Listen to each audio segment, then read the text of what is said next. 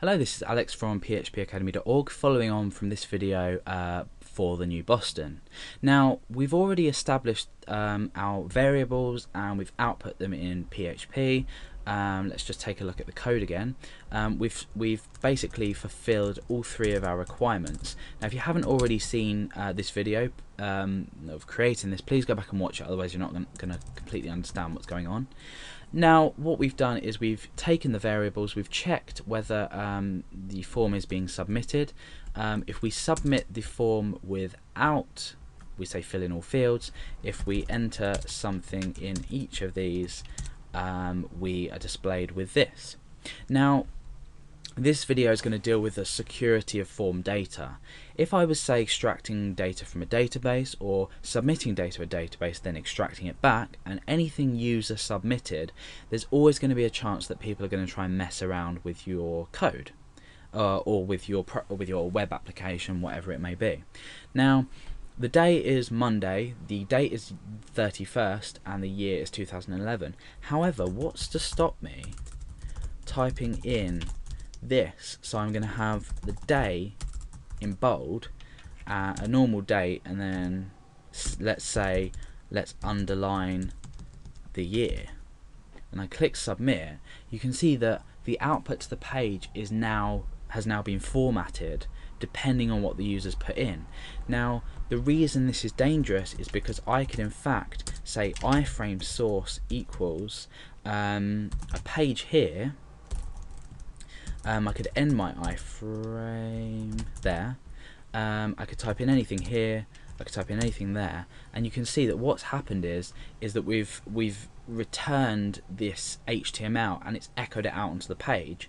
Therefore, we're processing HTML on a page. We don't want our users to be able to do this, and there's a simple way that we can protect against this. A simple and effective way to protect against this. Now, what we do is when we declare our variables here, day, date, and year, we can also include these wrapped in functions, and the function we need is htmlentities. We don't need to worry about this here because we're not doing anything with this data when we check this here. So for example, we wouldn't need to say htmlentities there. It would be absolutely pointless because we're not displaying the data here, we're just checking whether this particular variable here is set. So we wrap the function that we're eventually going to display. Remember, we're displaying day down here, so we need to protect by wrapping what we're grabbing in this function. So HTML entities. And what HTML entities does, I can show you on the page when we view the source of this. Entities. Yeah. Okay. So HTML entities. What this is going to do is it's going to take, let's say for example, a strong tag. It's going to keep the word strong, that's fine. Keep the word strong here, that's absolutely fine. But it's going to turn these into a value that's, rather than processed on an HTML page, it's displayed on an HTML page. So for example, a pound sign like that exists as a pound sign. However, if we want to display a pound sign in an HTML format, we'd use and pounds. Okay? Or I think it's and pound, but you know what I mean.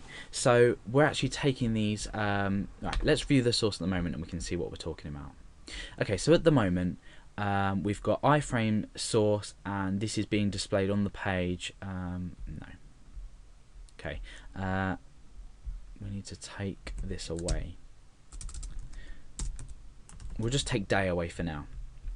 So for the day, I'm going to write iframe source blah blah blah 31 2011. Let's refresh. Now for the day, we've got this iframe up.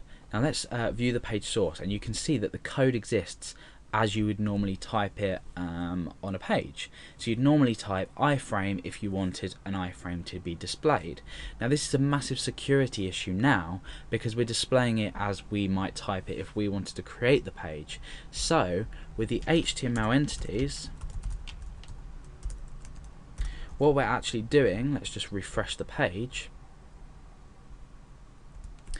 is we're now just displaying it on its own, and we do this by using these HTML entities, in fact, to display everything rather than process them as HTML tags. So that's basically the basic security around your form. There's obviously added security when you're dealing with different things, but if you're displaying data on a page, for now this is absolutely adequate to ensure that your users don't do things like change the background. Well, they can't change the background color, but iframes are very dangerous for sort of XSS attacks, things like that. So that's basic security on your form.